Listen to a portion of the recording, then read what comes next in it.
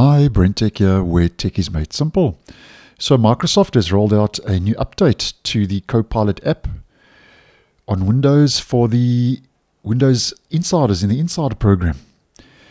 And there are two main changes. The first is there is now a new semantic file search, which, as you may well know, is a feature exclusive to Copilot Plus PCs.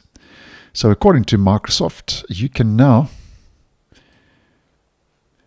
use natural language to locate what you need, and apparently this will cut out the hassle of relying on exact file names. So in other words, type in "find my CV" or "show me the photo of a bridge at sunset," according to the post, is enough to surface and pull those results, even if you don't remember the file's exact title.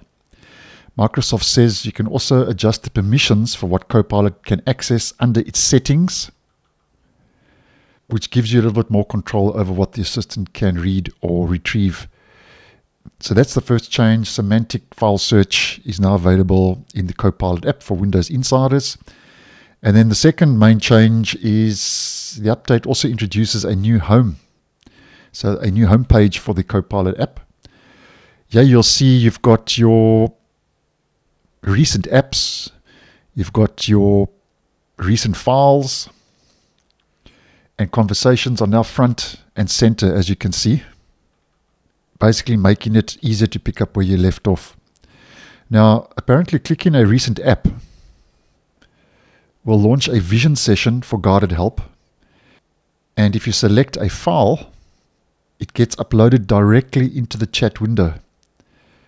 And then after that, Copilot can summarize a document, identify objects in an image, or simply provide insights according to the post by Microsoft.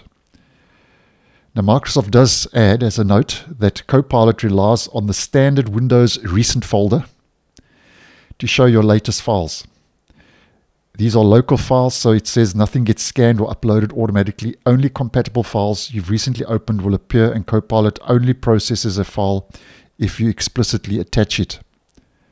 Now, the update is rolling out with version 1.25082.132.0 and higher, and is now rolling out through the Microsoft Store across all insider channels.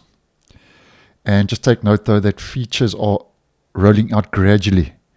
So if you are in the Insider program, you might not see it right away. And obviously, there is a good chance, well, I would say a very good chance, that this will be rolling out to the stable version sooner than later, because Microsoft is on a quest to push as much Copilot as we have been talking about on the channel out as possible.